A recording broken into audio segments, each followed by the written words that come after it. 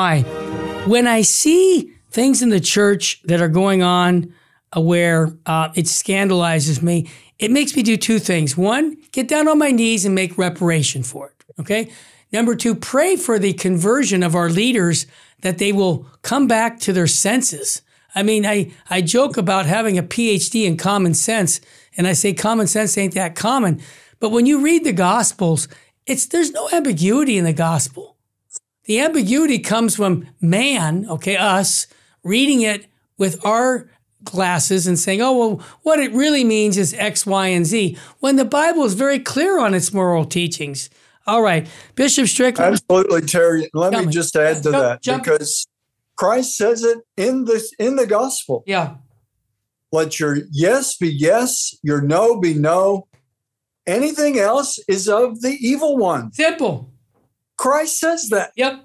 We need to listen to the words of our Lord Jesus Christ and be guided by the truth that he's revealed to us. All of this ambiguity and confusion is not of Christ. Amen. You know, I bring this story up because Mr. Musk, who's the producer of the electric car, he came out last week and said this, that we need to have more babies because the world's not going to exist if we don't start having more babies, because as our population goes down. Japan lost 750,000 members in their country just last year. Spain, 180,000 because we're not having babies. Well, I just want to bring this up. I think it's clear. The church should be proclaiming this, not some businessman. So it's ironic that I hear a businessman say something that is prophetic and we're being quiet about it. So here's the story. BlackRock, which is George Soros, the CEO of him, tells the World Economic Forum last week that countries with declining populations will be the big winners thanks to AI. And here's the question I have. Artificial intelligence, they're saying, yeah, let's get fewer people so that we can just let robots and software programs, do the things we need to get done.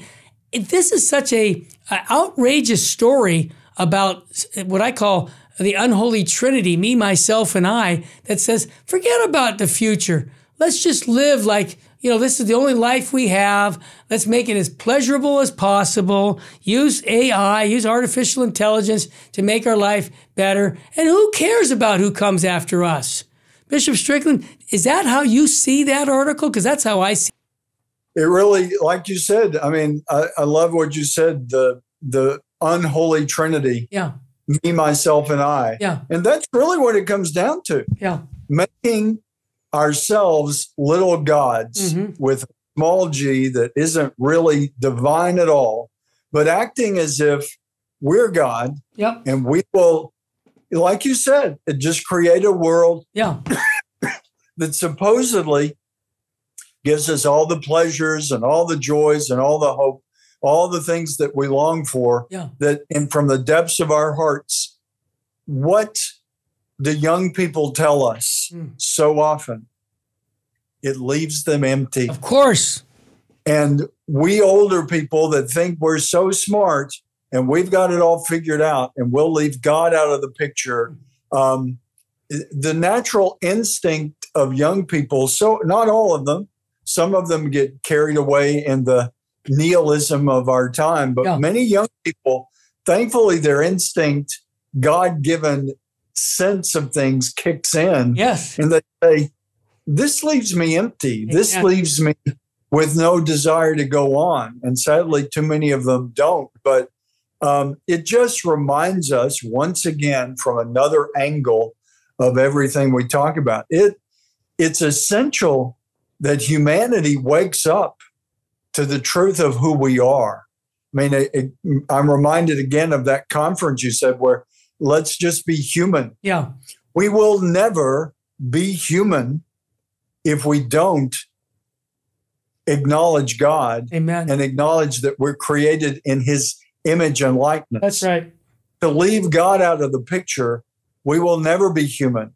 And we will be more and more inhuman.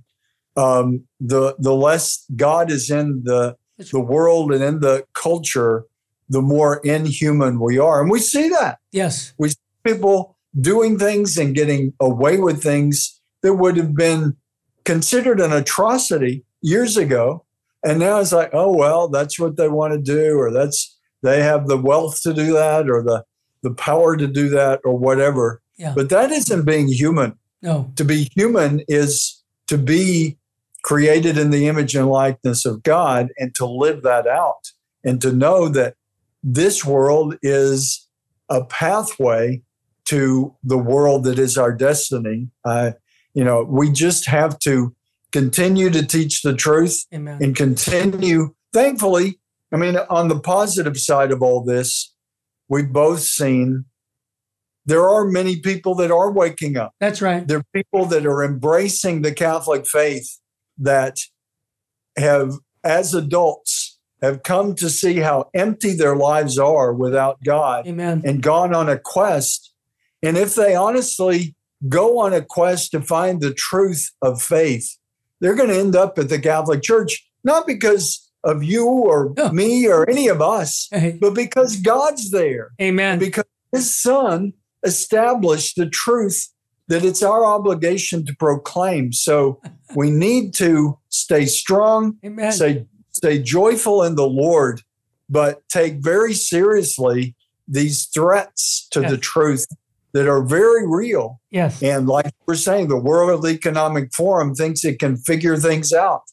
They will leave the world devastated and empty if humanity doesn't wake up. And thankfully, many are. Oh, yeah. Many more need to wake up. Well, someone you tweeted about is a wake-up call, and its name is St. Athanasius from the 4th century. You tweeted this: "May we have a 4th century faith of St. Athanasius in the 21st century. He fought the heresy of Arianism, which denies the divinity of Christ. Let us fight the heresies of our day." The only thing I would change about that is I would just call it modernism, because the Holy Father said that in 1910, that it's a combination of all the heresies, and we have a lot of them. I think Arianism is still is still a problem with especially the Jehovah's Witnesses. But this is, you said that the majority of the world was Arian. The majority opinion is not what the church is all about. So basically, my understanding, Bishop Strickland, correct me again, but most of the bishops at that time were Arian. Okay? Now, I don't know what percentage, but over half. Is that fair? Absolutely. There's a quote, I don't remember where it comes from, but I remember a quote that said, humanity woke up, or the world woke up, and it was Arian. Famous quote. I've read the same one. So here's the point. You're saying that today we have to have the faith of St. Athanasius. Now, that man was exiled 4 or 5 times from what I've read in his life. He was persecuted by the church.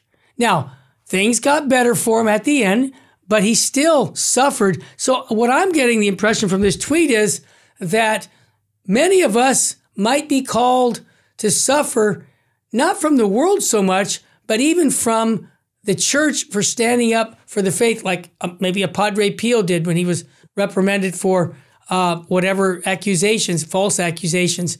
So is that the message you're wanting to give, that we have to be strong like Athanasius did in the 4th century? Absolutely. And really what comes to mind for me, Terry, is that when the church ceases to be the church, when the church becomes in the world and of the world, then those who are true believers are going to be persecuted by both. Amen. And that's what we're seeing. Yeah. I mean, we see threats from our national government to those who are Orthodox believers that are a threat to what we're talking about. So I think we have to remember that if the church isn't being true to herself, we may be hated by the church. Right. Because she's not being the church. Right.